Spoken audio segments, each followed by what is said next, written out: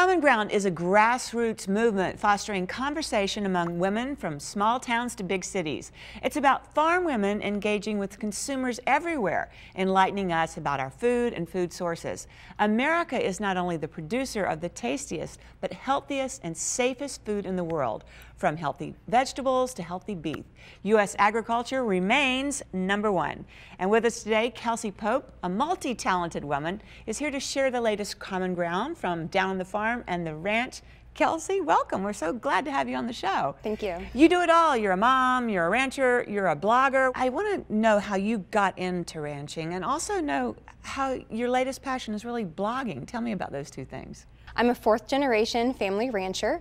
My family raises Red Angus cattle on the plains of eastern Colorado, and I ranch with my parents and my husband and my son, who's hopefully the fifth generation. Wow. I started my blog actually when I was in college. My college roommate was a city girl and knew nothing about agriculture, and she was really interested though and wanted to know a lot more. And so I thought if she was really interested, there's probably a lot of other people that are too.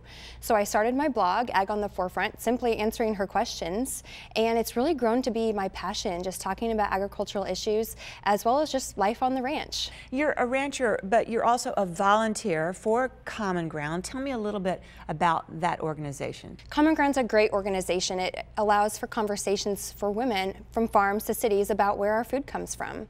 The National Corn Growers Association, United Soybean Board, and their state affiliates all started Common Ground to give farm women and ranch women the opportunity to talk to our consumers about how we raise food. We're volunteer farm women from all across the country. We represent all facets of agriculture, and we just want to be a resource because we're moms. We're putting food on the table just like everyone else, and so we want to just be a resource to these consumers, helping them answer questions, because we know that there are things about raising food and labels on foods that they have questions, and we don't want them to have fear in their food.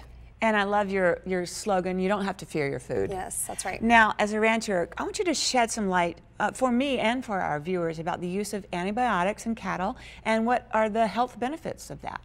Right, so on our ranch we have a herd health program, and that starts with vaccines to prevent disease, but then just like we get sick, animals can get sick too. So sometimes it's necessary to treat them. We'll give them an antibiotic for an injury or if they're sick from a bacterial infection, and this is the most common reason why any rancher would use antibiotics. We work closely with our veterinarian. We find out what's wrong with the animal, and we follow the label and dosing instructions on that antibiotic, which are approved by the FDA. There are other forms of antibiotics that help animals to grow more efficiently, but the whole reason that we as ranchers use antibiotics is just to give us a healthy animal, because we want to provide our consumers with healthy, safe, and nutritious beef. Sure, and so what role does the FDA play in the use of antibiotics? The FDA regulates the approval and use of all antibiotics in food animals. There's a stringent process. It's the same testing for human medicine as it is for animal medicine. Wow. Each antibiotic has a withdrawal time, and that means from when they're given the antibiotic until it's out of their system.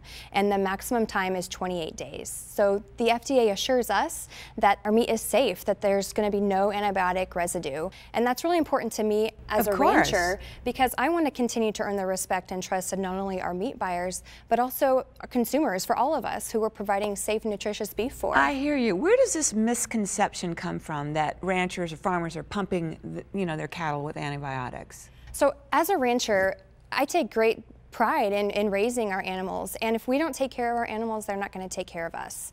So our family's ranch is our business, it's our livelihood, and antibiotics can be expensive. So we're going to do everything possible to make sure that that animal is healthy, but never are we going to give them more than they need, because it simply isn't a good business practice. And healthy animals are the basis of a healthy food supply, and it's my commitment to provide top-notch quality meat, and I want to continue to do that with top-notch animal care. And how can we keep our food safe if, say, some bacteria is resistant to the antibiotics? So I know this is an issue that some consumers are concerned about, but there's been no conclusive evidence showing that antibiotic-resistant bacteria comes from the meat that we eat. There are occasional cases of foodborne bacteria, and that can be killed by being cooked and handled properly. So if we are all making sure to cook our food thoroughly using a meat thermometer, keeping our cooked and raw food separate so that that bacteria doesn't transfer, and then also getting our fresh food and chilled food into the fridge as soon as possible really is our key to food safety. Well, Kelsey, thank you so much for stopping by and debunking some of those misconceptions that are out there. And where can our viewers go to find out more about Common Ground? They can go to findourcommonground.com or to my blog, agontheforefront.com. Okay, great. Thanks for stopping by. Thank Great you. information. Thank you.